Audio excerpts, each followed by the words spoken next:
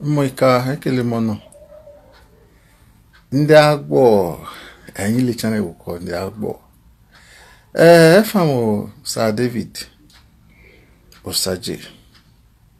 Good morning, good afternoon, and good evening to every one of you. This is CCJ TV, and you're welcome to my space. I salute you all according to your time and location.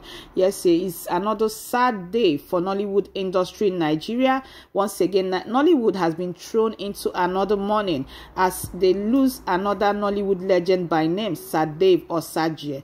Yes, this morning, via Nollywood actress Ngozi Ezeonu via her Instagram page, she just put out this post announcing the demise of Sir Dave Osagie. According to what she wrote, she said that he was not sick. There was no complaint of any kind. He just he finished shooting yesterday, went home, and this morning he didn't wake up. Just like that.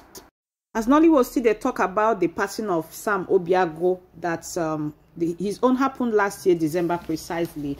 Just a few days ago, last week precisely, we had the demise of another Nollywood actress by name Chidinma, who they said slumped while in the church. You guys remember that as well. And this one again this morning. Let me just read what Nollywood actress Ngozi Ezeonu put out as she made this announcement via her Instagram page. She wrote, Sorry, official Ngozi Eze. She wrote, "Good morning, fam," with broken heart emoji. I hate to say this, but we have lost another Nollywood king, Sir David. He wasn't sick, it just happened. How do we explain this? Another loss in Nollywood. Oh Lord, have mercy. Rest in peace, Sir Dave. I'm on again, oh, I'm on again. This life,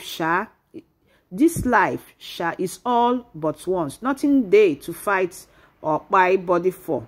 Chai.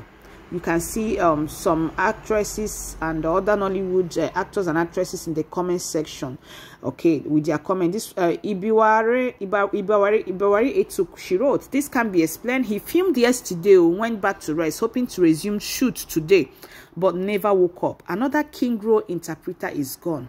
What is this? Oh God." Yes, a lot of people are commenting. Yes, I just saw this.